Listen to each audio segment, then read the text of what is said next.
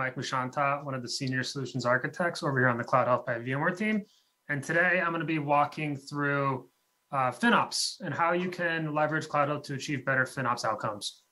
Just a quick agenda. We're going to be talking briefly about the Cloud Center of Excellence and the Cloud Maturity Model. Then we're going to deep dive into the FinOps principles, inform, optimize, operate.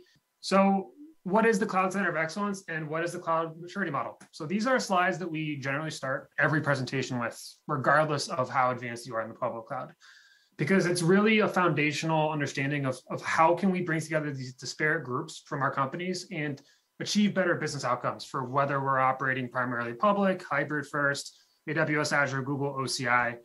And what we found is there's a Cloud Center of Excellence, and there's a million different names for it. You got the Cloud Business Office, Cloud Capability Center, I won't list all the names.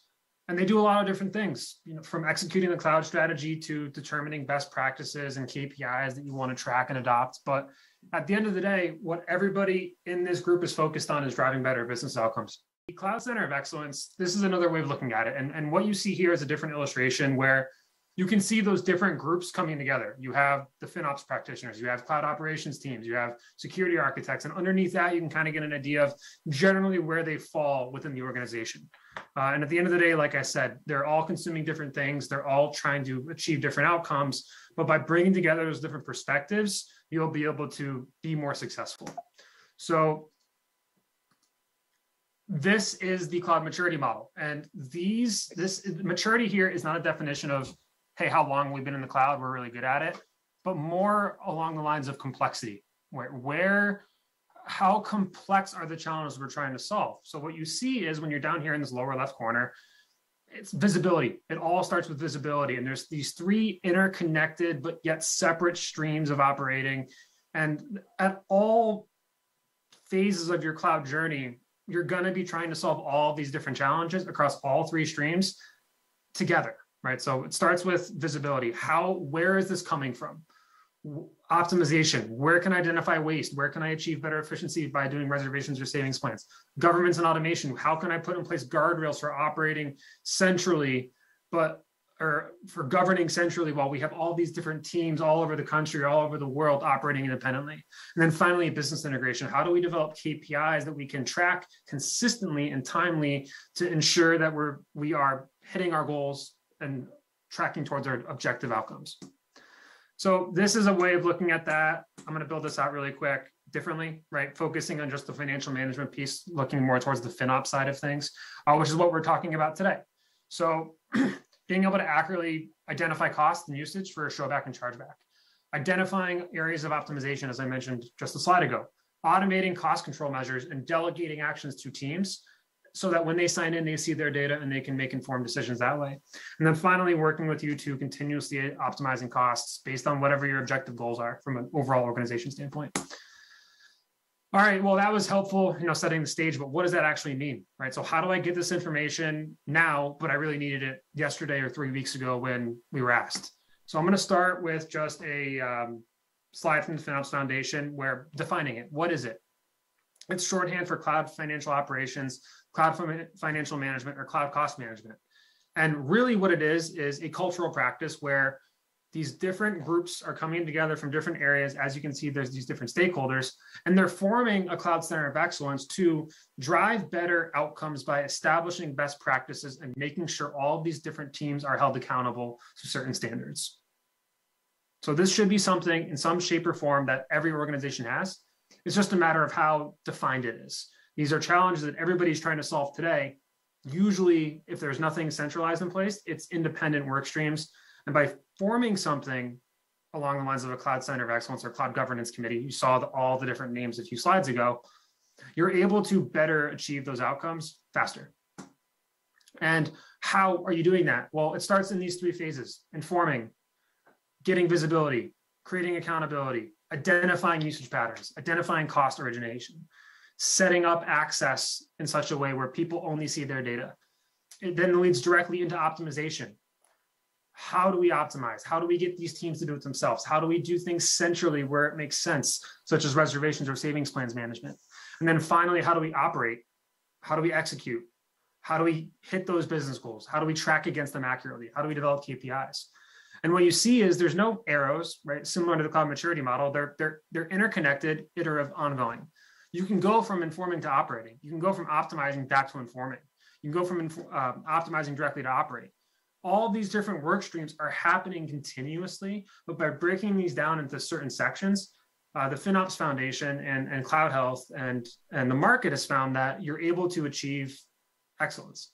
So this is a slide in CloudHealth. I'm going to rip through this really quick and continue showing you how we align to it. But how is the CloudHealth platform going to help you do this? You can see the listed integrations from a hyperscaler standpoint up here. You have the CSPs, you have AWS, OCI, Oracle, Google, VMware Cloud Foundations, and hybrid environments are available as well, whether or not we're hosting them ourselves or in a colo facility, right? So being able to centralize all of that usage information and the corresponding costs into unified views, such as this multi-cloud dashboard you're looking at in the screenshot. Then being able to identify optimization opportunities, as I've said now, 10 times, right-sizing the infrastructure, analyzing the actual utilization patterns against our internal performance requirements, and getting customized recommendations based on what those are and what changes might we want to consider making, going from a C4 8 extra large to a C4 4 extra large, for example, based on low max CPU utilization. And then finally, putting in place the governance and in some cases automation to execute remediation of waste or reservation purchases to achieve efficiencies where it makes sense to automate. And you can see here, how has this been successful? Well, we now have over $20 billion in annualized cloud spend under management, and across our customer base, over 150,000 governance policies enabled to help customers scale their management. So how does what I just showed you apply to FinOps? And how can we help you achieve excellence in each one of these different domains?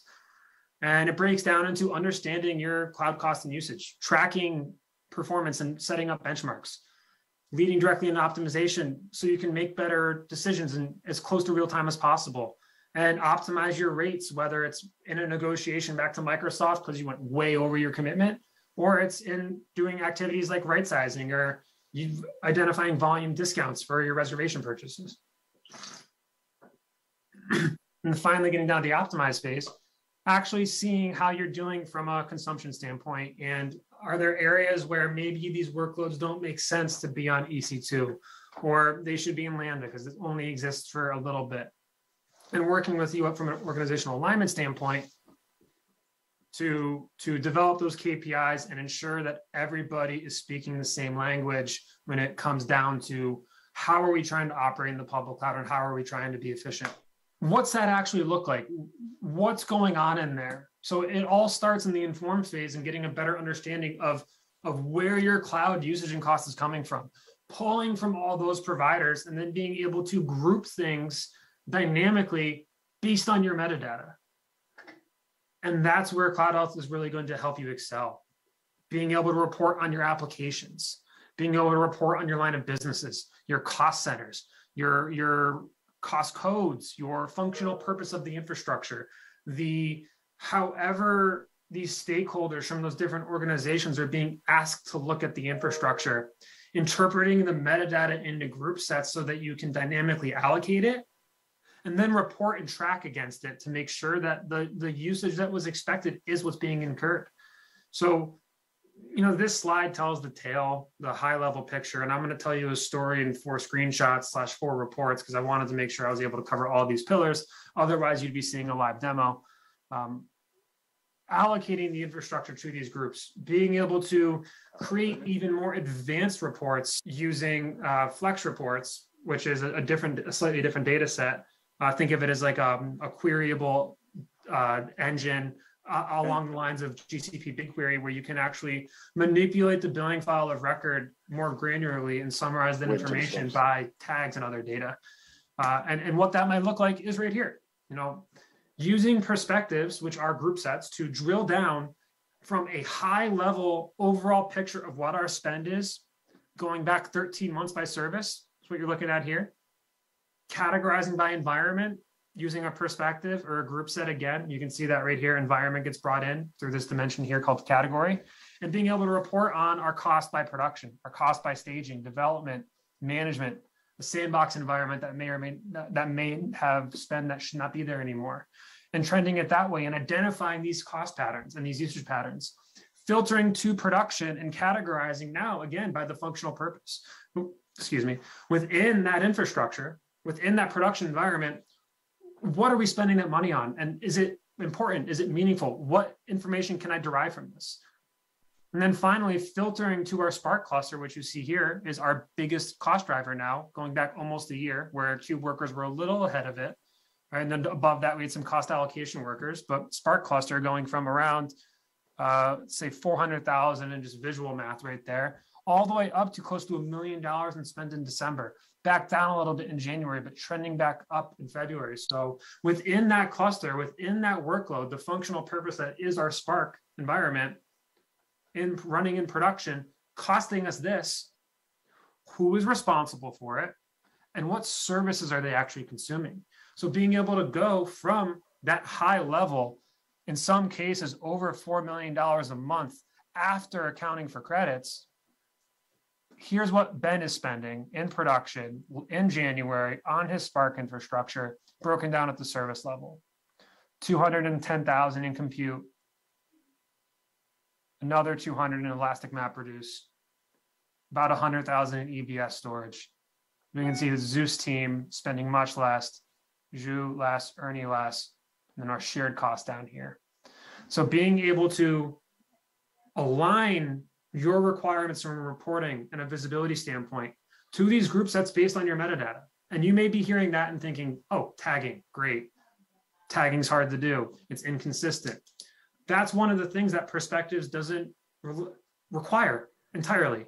Tags are a great place to start, but it doesn't discriminate from the metadata. And what we're doing is identifying however you organize it, if it's a naming convention, if it's a VPC ID, if it's a resource group name, looking at all of that and creating rules to allocate the infrastructure to these buckets so that you're able to get this granular drill down, so that you're able to group things properly, put them into custom dashboards and accurately report against it. Because if you can't understand where these costs are coming from, you can't optimize it. You can't govern it.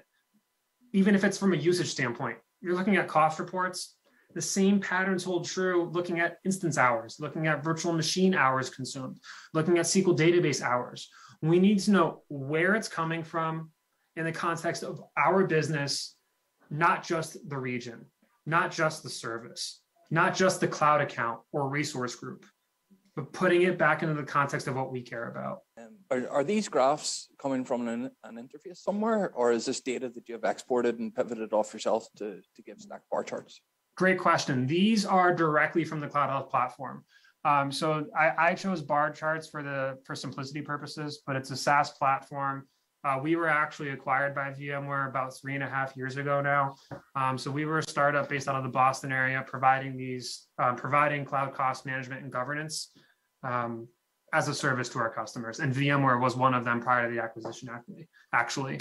So what you see here is a bar chart. You can do line, area, pie, stacked, grouped, horizontal, vertical, all that kind of stuff. So I just kept it bar for simplicity, but you're looking at screenshots directly from the CloudHealth platform here. What you're looking at here from a tile standpoint, the services. So the blue bar is compute, red is S3. The next charge is the savings plans, upfront fee, Amazon S3 services, EC2 usage credits, S3 API charges, MapReduce costs. This breakdown is by environment. Giant blue bar is production. So we've changed that category from service to environment, breaking it down by production, dev, test, stage, and QA. The next filter to production, change the category to function, which think of it as the purpose of the infrastructure. What is it actually doing? What is it actually supporting? So we have Spark, Cube workers, cost allocation, workers, Elasticsearch, data stores, containers, processors, EKS, collectors, Kubernetes environment that self-managed.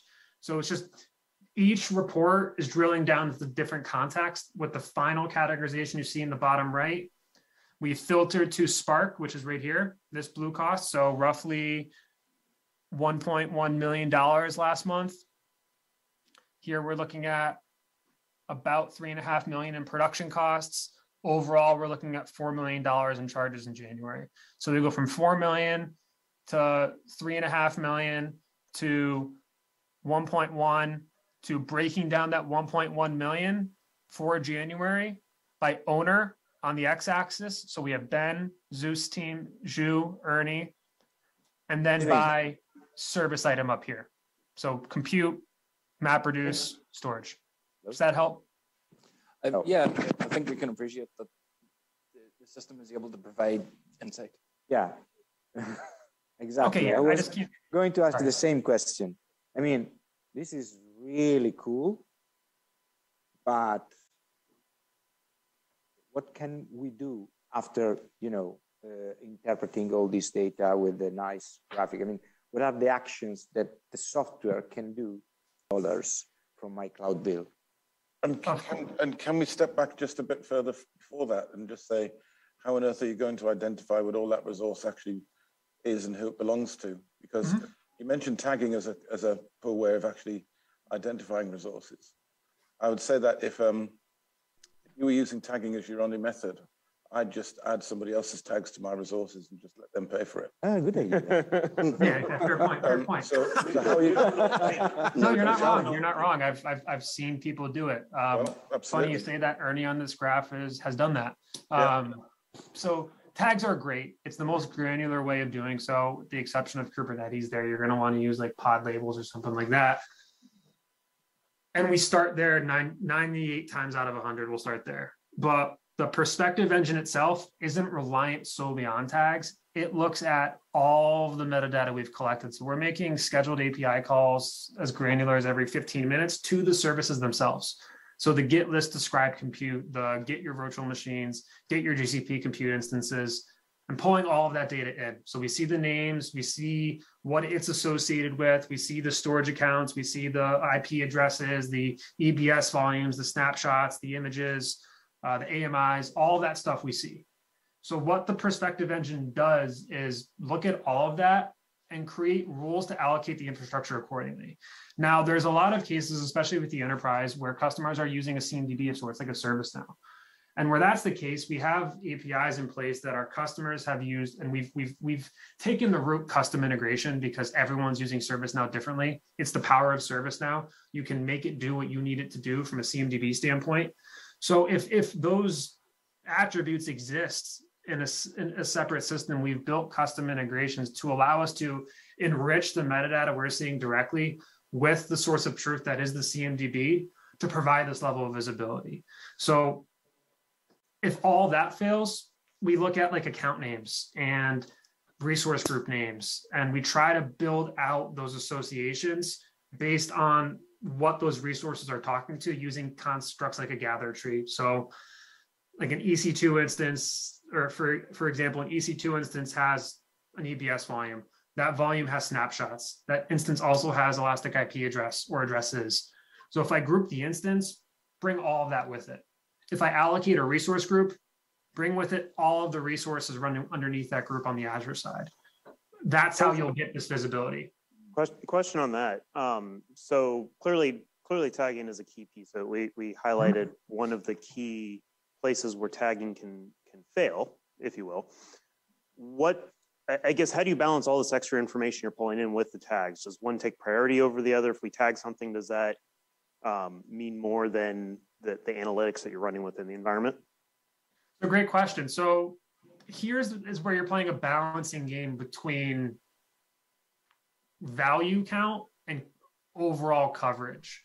So you're looking for, think of them as lenses into your business. And typically what you see is 7 to 10 overall broader group sets. And the common themes you'll see are environment, owner, cost center, cost code, line of business, application.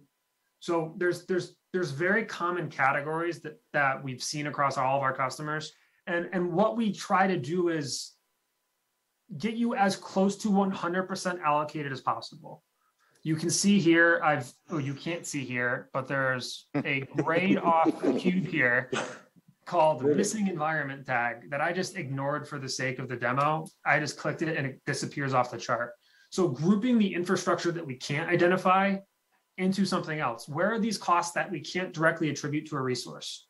Where are these costs that we want to suppress and actually build our own custom charges? So I'm alluding more towards advanced features such as cost reallocation, isolating those shared costs and distributing them proportionally to the groups that incurred them, or taking like a support charge and evenly distributing it across every group based on the EC2 compute charges inside it, or saying, hey, this group gets 30%, this group gets 40%, this group gets 10%, and doing it on a fixed allocation basis. Or also potentially putting in a custom line item charge that credits 100% against AWS support charges. So in the reports, it zeroes out.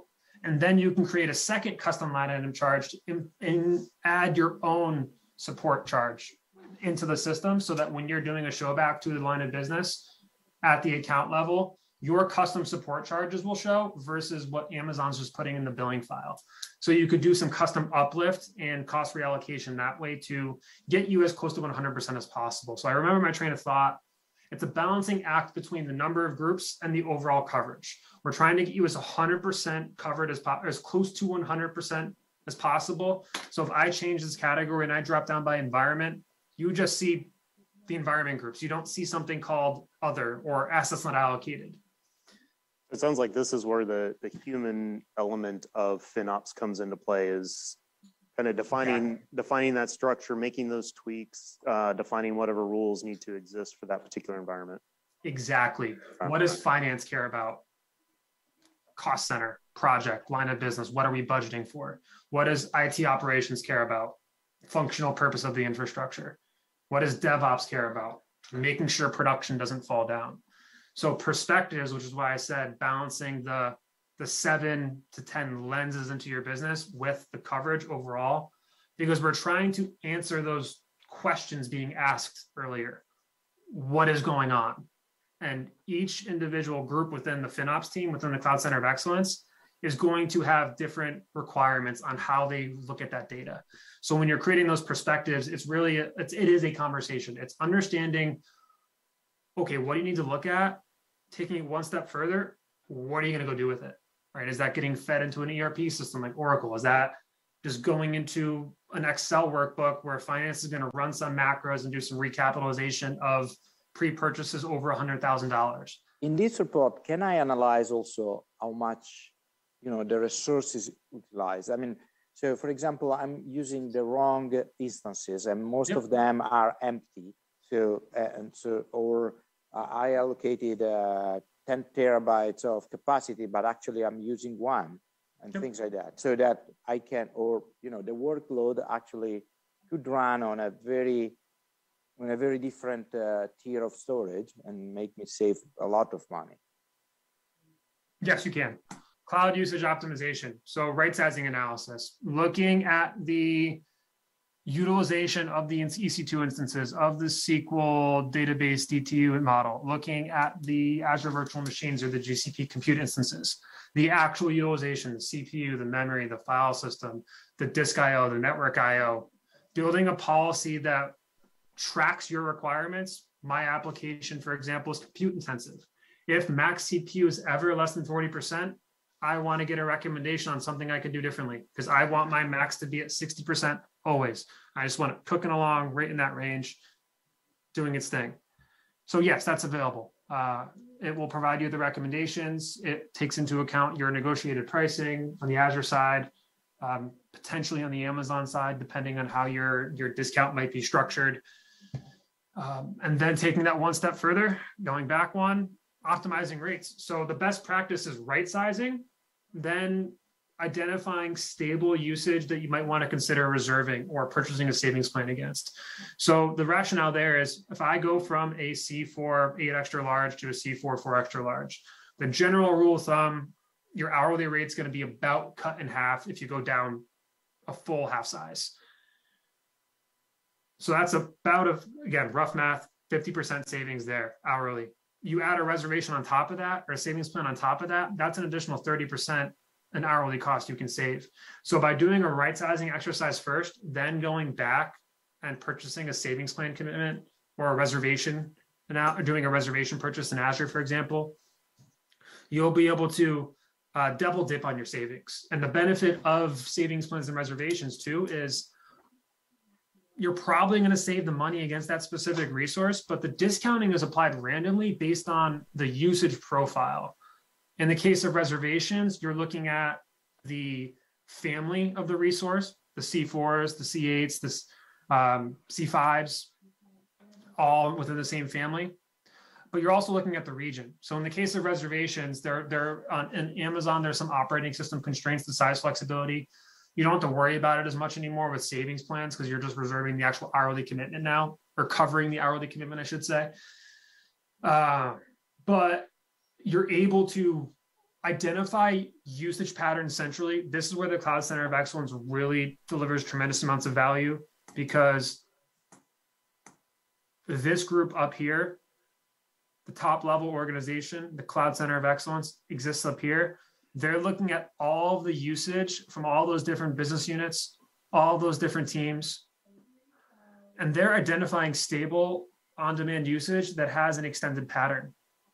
So if something is on demand consistently for months, you can purchase a commitment against it and get an understanding on the reservation side of a payback period, your break-even point, your effective cost savings from a monthly and annual standpoint, whether it's a 1 year or 3 year term. And if you cover 30% of that and you're still 70% on demand, that provides you enough flexibility to go change instance sizes, to take a workload off of EC2 and move it to Lambda or Fargate if it makes sense to do that, to invest in Kubernetes, whether it's EKS or you're doing a COPS deployment and doing a self-managed environment, to get that visibility and get that control. Best practice, reservations, 60 to 70% covered. Savings plans, we're seeing people and companies get as high as 95% from a discount standpoint. And they can do that because they're using, in the case of our customers, CloudHealth, to identify those usage patterns. And with savings plans, you can specify the total coverage. And as you continue to grow your cloud investment, looking at your overall cloud investment, it's growing. VMware is investing more. CloudHealth is investing more. Our spend is only going up, up, and up. So what is 90% covered today from a discount standpoint? 90% of my consumed hours are covered by a discount. That's what this total coverage is targeting. I can run this recommendation every single day, every single week, every single month, make that a KPI and track against it. And using an API potentially as well, where you can get these recommendations programmatically, execute those purchases as soon as you're below 90%, get yourself back to 90%. And in 3 months, that 90 might be 85. And you can make an incremental purchase there again as well. And depending on the purchase model, no upfront, partial upfront, all upfront, you can outlay your capital differently to achieve tremendous amounts of savings. So by that, I mean the savings percent between the all upfront 3-year USAA rate here is 31.6%. But the partial upfront is 30.9. The upfront cost is 2x. So for 4.4 million, I can save about 31%. Or for 8.9 million, almost 9 million, I can save 31.6. So the delta here in savings, 109,000 a month in effective cost savings versus 114,000 a month in effective cost savings. I can just tell you, I can find a better way to use that $4 million for $5,000 a month in savings. Can I just interrupt and ask you or make an obvious statement here? Yes. Well, first of all, you're talking a lot about savings, but if you didn't spend that money in the first place because you'd over-allocated, because you hadn't over-allocated, then that saving wouldn't be relevant and you wouldn't need to talk about it as much. So there's an element here of right-sizing the deployment before you even start. The second thing is, I haven't seen you talk about the idea of cost of recovery or cost of change to show the ROI of how you actually get that money back. So for instance, refactoring the app to put it under Lambda or changing to a different instance type and so on.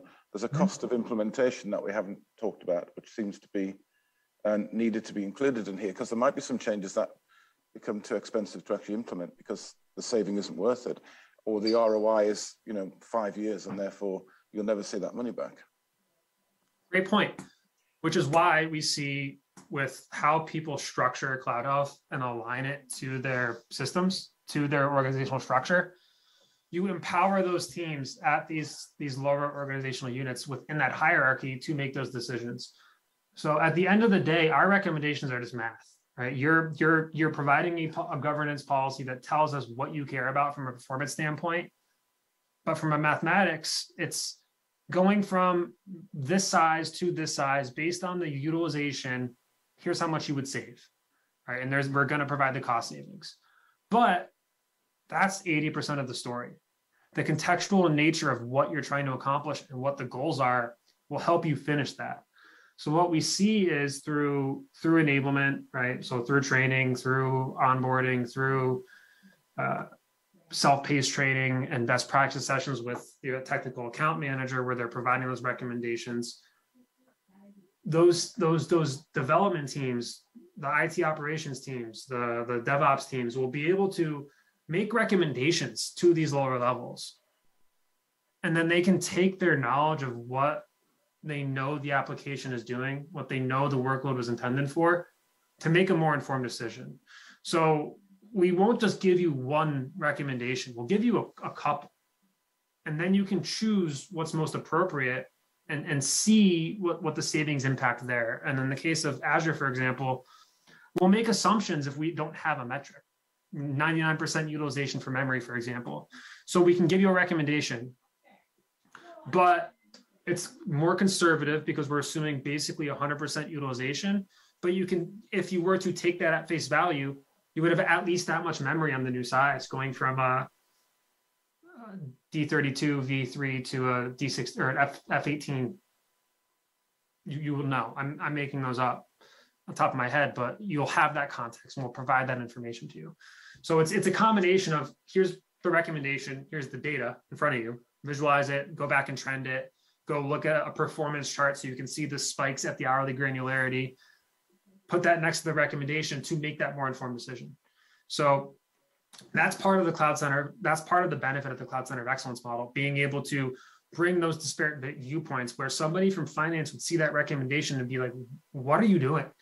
Why does this have max CPU, memory, and disk less than 30%? That alone is saying you're wasting a ton of money. Tell me what's going on. And if you can justify it, that's fine.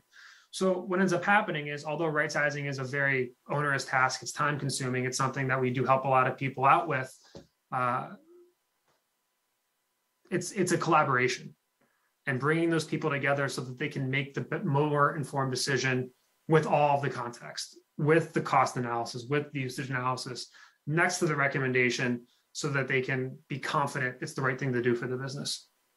And then what's the last step, right? So we talked about informing, we talked about optimizing, making better real-time decisions, identifying right-sizing opportunities.